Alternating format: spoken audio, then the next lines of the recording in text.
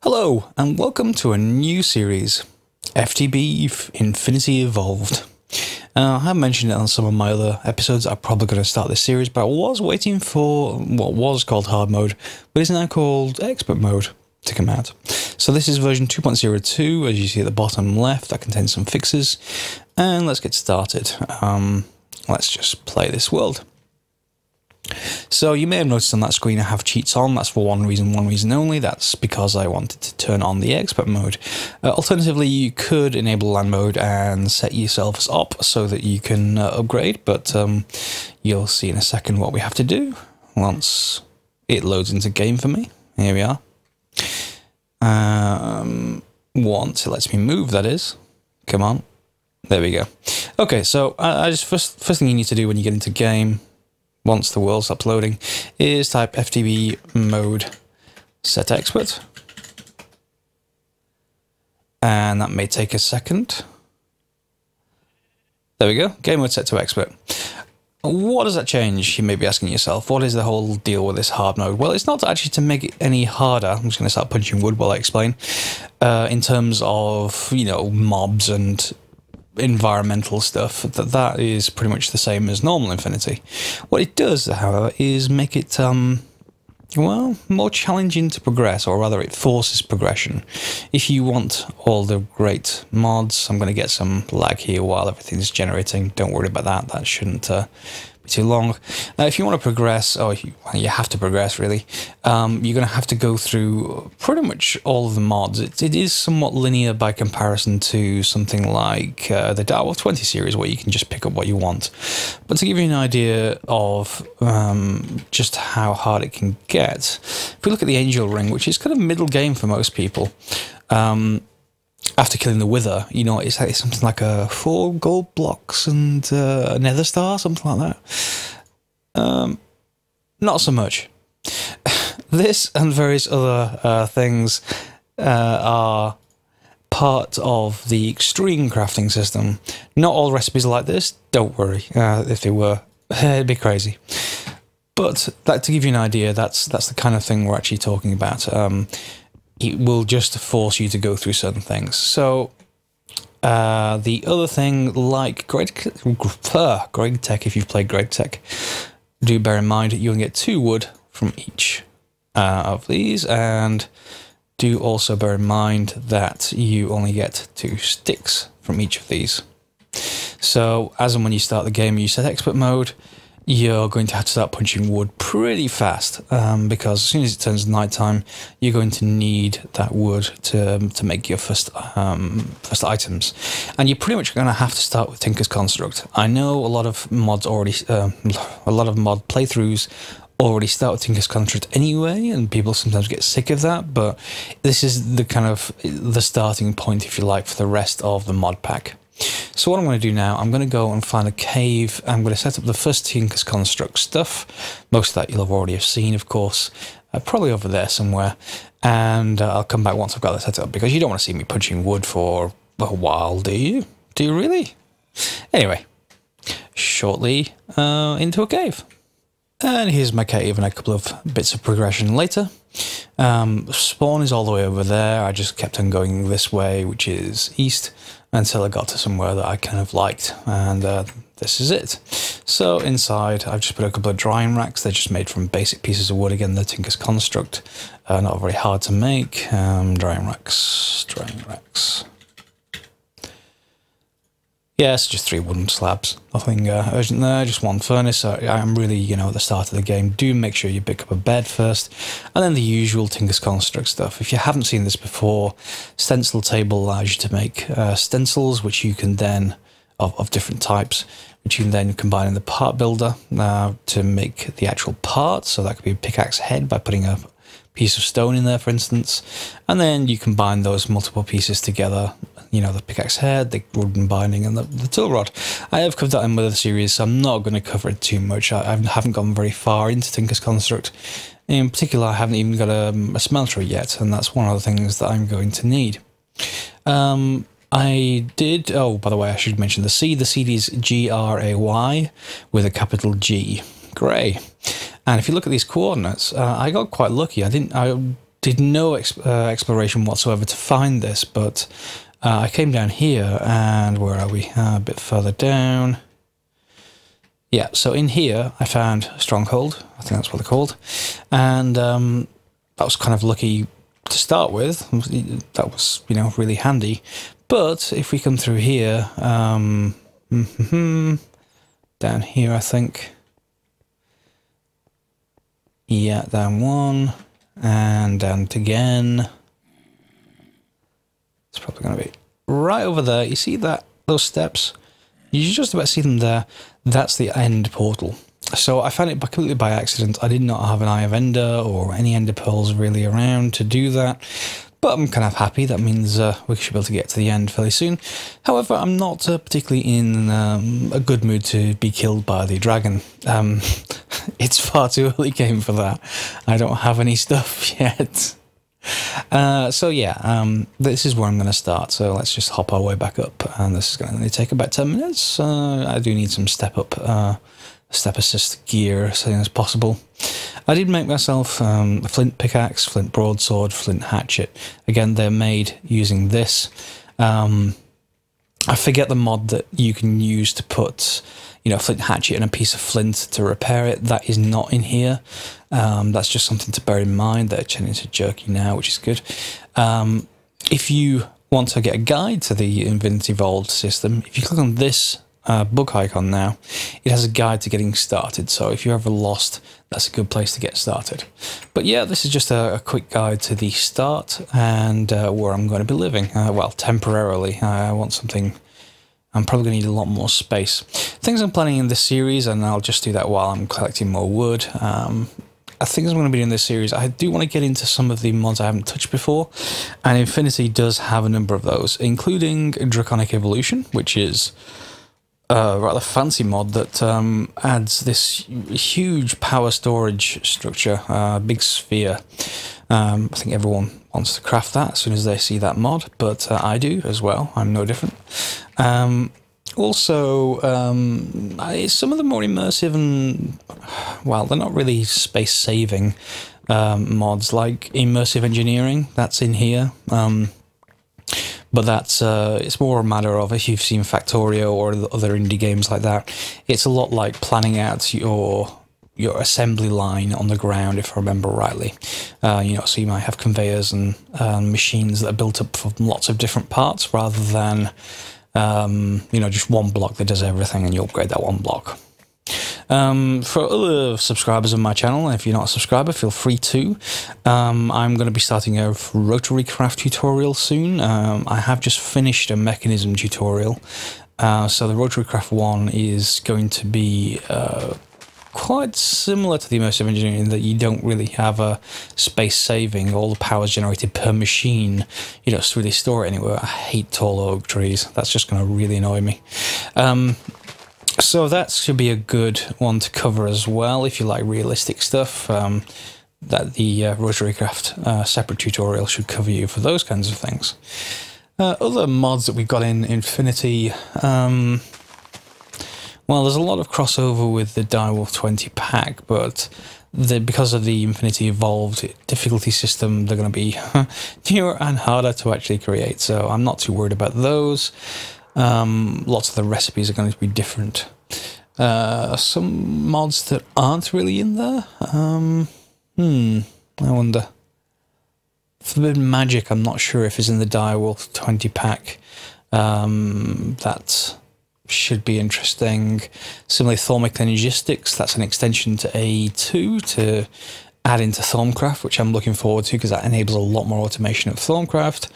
IC2's in here. If you haven't seen IC2 for a long while, then it's kind of going to be forced, because that's part of the progression too. And oh, I'm probably missing some stuff here. I don't see any other immediate ones on the list. Anyway, I will be looking at those. To start off with, let's just look at what we need to progress for the next set of tools. So, a couple of early tips here. You're going to be really short of wood, and using these torches instead of these torches will save you wood. To do that, just use some, just make some tool rods, which are in here, with some stone. Whoops, Put it in the right place. That may help. Get a few of those. I don't need those particularly. Just keep getting stone tool rods. And put these in and get some more. So we've got 6 of those, and you can combine those with coal or charcoal, but you don't want charcoal because you'll be burning wood, and you get more torches. Also, with tools, here's the problem we've got. And pickaxe. You know, we're going to upgrade from stone or flint to iron. No, you're not. This only has 1 durability, so as soon as you knock a block through, it's going to disappear. I did see a post of someone who was trying to use them, and he was literally like burning through iron pickaxe after iron pickaxe, just destroying 1 block. Not the way it's meant to be done. You are going to need furnaces for this, and here's the problem again. Furnaces. Yeah, simple, you might say. Not so much. And that's going to be my that's going to be my catchphrase for this entire series. A furnace contains compressed cobblestone recipe. So 8 times 72, are they? Yeah, 72 stone per furnace. So luckily, you know, I have a fair amount from actually just digging down. Helps if I don't move my mouse off screen. 7. I'll get some more. Just convert everything that I've got to it. And then we're going to make some furnaces, 3 more. So, we got some furnaces. We need to make a smeltery. I have to dig out an area to burn some ores. So to do that, just like you would normally expect as far as I know, let's see if this recipe has changed. Sand, gravel and clay makes grout. And I'm going to make up all... I don't have 2 stacks of clay. I should probably have got that, but this should do for now. And then just divide it evenly into 4. And this is where I'm going to... 30 each. This is where I'm going to need to actually burn wood. I don't have any alternatives here, really. Although I do have rubber wood. Yeah. I don't think I can convert that into plank. Can I convert that into planks? No, I can't. Okay, I'm just going to use up the rubber wood. I don't actually need that too much.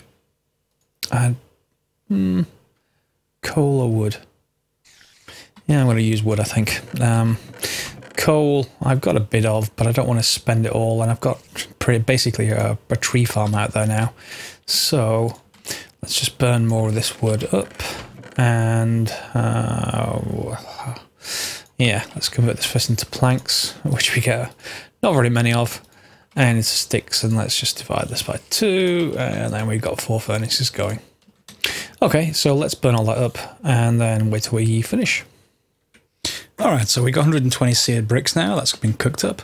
By the way, if you do run out of durability while you're doing this, you can repair stuff in the tool station, you just can't do it from your inventory with flint. So if you need to, just put your tool here and then a piece of flint there and you'll get a repaired tool. Not as handy as, I think it's a Guana Tweaks, it's one of those or something like that that allows him repairing in inventory, but no biggie, you can just come back to the tool station. So let's make some things up. We're going to need a few things. One is a controller, and that reminds me, I'm going to need a piece of glass. Smeltery controller. Just get some glass, and I want, where's that wood? There you go. Let's just cook a bit of that up. So we've got a controller. We're going to need a tank that's coming with the glass. We're going to want 2 drains total and 2 faucets, or taps as we call them in the UK. Thank you very much. I want a basin and a table.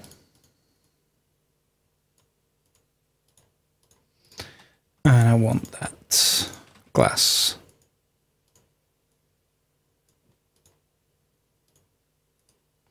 Glass is for the tank that contains the lava. And I'm going to need... oh, yeah, I've still got quite a lot of seared bricks. I thought I was nearly out. Let's just... for the moment, I want 9 of these for the center. And yeah, let's just make them all up. Let's see if I've got enough to actually go. So you can make smelteries at loads of different sizes now. I tend to stick with the original size, but you can make them 2x2 in the center like this, or 3x3, 4x4, etc. Entirely up to you. To start off with, I'm only probably going to want one layer. I don't need too much going here, so something like that. And then maybe a tank on this side, assuming this is valid. I'll see any second. 2 drains like this, and then I forgot to make a window. Never mind. I can see over the top for this start. Is that a valid structure? Invalid structure. Is that because they're... Yeah, it looks right. Why are you invalid? Let's just swap this around.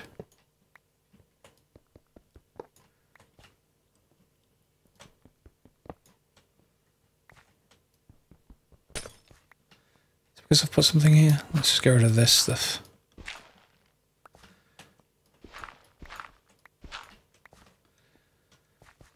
And let's put the drains on the side. And the control and tank in the middle. Now you're valid. Okay. So yeah, just like if you've used this before, then you'll know pretty much what's coming up now. Let's just get rid of you and you. And we're going to make some casts. We're going to need to do that for our better tools. So let's get those out of the way. I want the basin on one side. Let's put you on this side. And the 2 taps faucets and the casting table.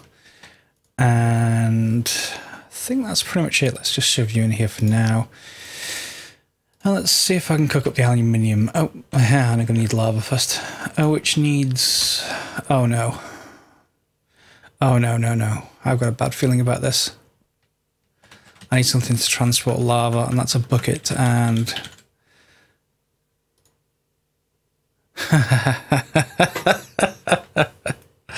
Oh, have I got clay buckets? Spirit buckets.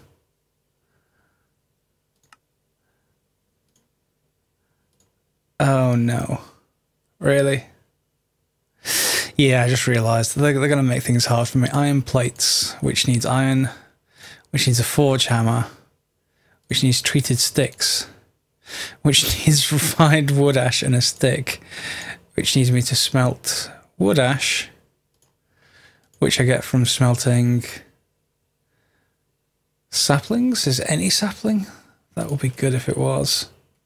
So let's step back up that. So I'm going to need 8 wood ash from saplings and a stick to make 1 treated stick. I'm going to need 2 treated sticks, so that's 16 wood ash and 16 saplings. Well, assuming that this works with any sapling, let's give it a go. Let's just make this into... Oh, no, no! Oh. Waste of wood. Yeah, don't waste wood. Normally I make buttons instead of making those, but it's close enough anyway. Let's put them on top and let's see if this makes wood ash. Come on, come on, come on. Will you make wood ash? Yes, you will. Okay, so let's go back to the bucket. So we need 3 iron plates. Each iron plate needs 2 iron ingots, which means I need to burn up 2 iron for each one. So let's say I need 6 iron. Do I have 6 iron? I should have. I can't double yet, you see, so I'm going to have to burn them in a normal furnace. Let's get rid of you and borrow some of those, thank you. Get some more wood ash and a stick. So, right, so treated sticks. Oh my god, and I'm going to need 5 more iron, so fine. Okay. Waste of mine to start off with to make 1 bucket. Just 1. I was looking for clay buckets as well, and I don't think they exist. Nope. clay buckets in other mod packs, you can use them once for lava, but no, in this you're just going to have to grin and bear it. Put some more iron in, and I'm going to need all the rest of this wood that I've got standing by. Luckily I've got a small forest outdoors. Let's not waste this time round, please. Ha, nearly made buttons. So often I do that. Okay, let's get half of you in here and half of you in here. So we can make one treated stick, but that's not going to help us too much. But where was I? So yes, iron plates, forge hammer, treated stick is refined wood ash. I need to smelt them again. I need to double smelt it to get the refined stuff. Wow. Okay. Probably going to run out of fuel.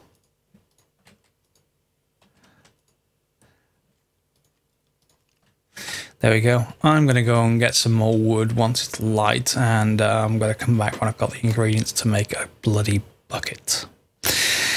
Yeah. Okay, that's should be burned up now, nearly. Or at least I've got enough, I think. I've got one treated stick, I've got 8 more, so yeah, that should do. Let's just grab all of you. God, that was terrible. And a regular stick. There we go. Another treated stick, so 2 of those, and then 5 this way. Forge hammer. And then like this to make 3 iron plates. You'll notice that this goes down. It has only a certain number of uses. So that kind of means, one bucket.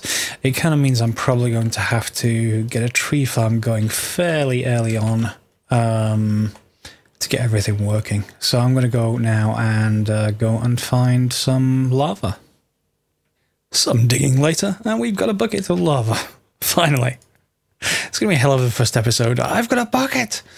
But aside from that, we've now got some lava, so we should now be able to cook down some stuff. Let's just give this a go, and let's see if the aluminium will cook down. What I'm actually looking for is aluminium brass, or aluminum brass, depending on how it's going to be spelled. Aluminum, okay. Too American, but what can you do? Forget the ratio. Let's wing it. Just dump a piece of copper in there as well. And let's see what comes out. Of course, we're going to cast on this table, so we're going to need a pickaxe head pattern. Got a piece of stone, that will do.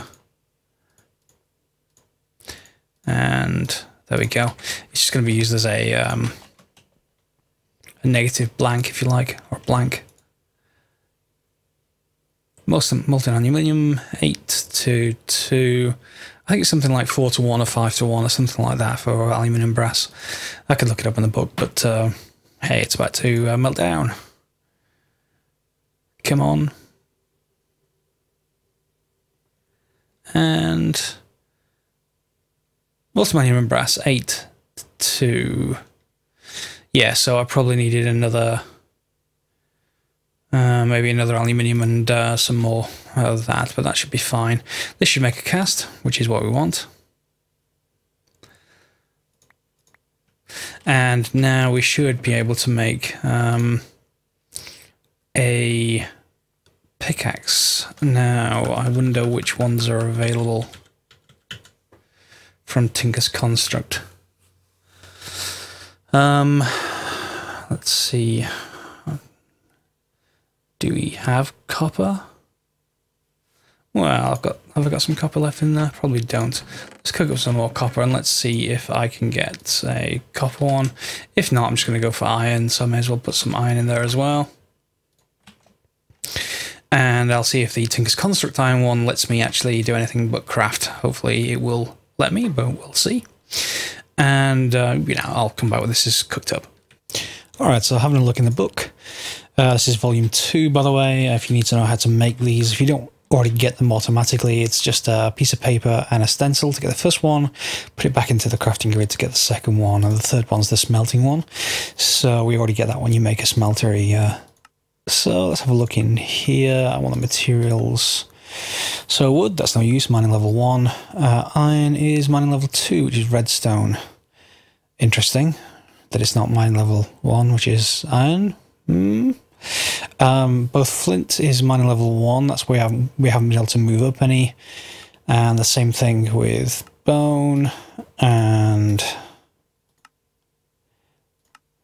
paper 0. Cobalt and ardite we don't have access to until we get cobblestone, obsidian for the nether portal. Manual no go. Copper is only mining level 1 iron.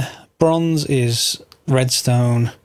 Steel is cobalt, so steel will be good for us to get to, but I suspect steel is actually going to be hard for us to make. This is expert mode, of course. So we have an option here to, I've got some tin, I've got some iron, and I've got some bronze, and I can make it out of anything. Iron is probably more common, so let's just make it out of iron and let's see where we get to. Where's my cast? I made a couple one just to verify things, but yeah, it wasn't good. Move the iron to the bottom by clicking on it, then click on this to make a cast. Alright, so let's see if this actually works or whether we do actually need to use that bronze. Oops, wrong place. We want tool binding, and I can just use wood for this first version. Need a bit more wood. Ah, good.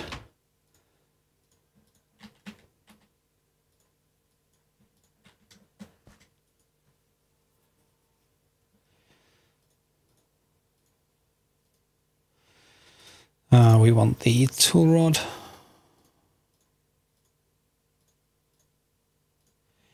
And let's make this up.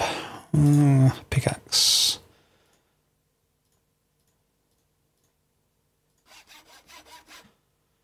Okay, so that is actually a higher mining level. Let's just pop down into the mine and let's just verify, see what this actually lets us mine out and what we couldn't with the original. Whoops, that is tin, which I could already mine, because I need that for them to make bronze, of course. And down here I should have some other stuff. Silver I can now grab, fine. Redstone I can now grab, which is very, very good. I'm probably going to be able to do diamonds, of course. I can do lead, which gets me get rid of a lot of blockages. Ferrous, cool. Lead, yellowite I could already do. Diamonds is in here. Oh, I can actually mine diamonds with an iron pickaxe. Look at that. Achievement get. Iron and dense redstone. So importantly, of course, that means I can make a diamond pickaxe if I need to get obsidian. And the obsidian is useful for a whole bunch of things, really. One of the things is, of course, this material. I didn't stay on the page. Obsidian, that's mining level 3. And of course the one we're on is steel. Not steel, bronze. We're on mining level 2. So 3 would be obsidian, 4 would be steel.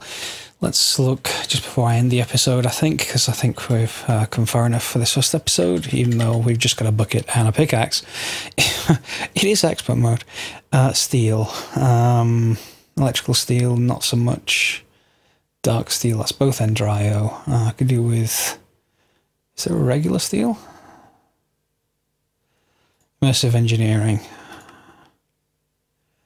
Block of steel. Blast furnace. Okay. What do we need for the blast furnace? Blast furnace brick. There's 2. Okay, so for the railcraft one, we want balls of glue and bricks. That's clay. The ball of glue is glue on the casting table.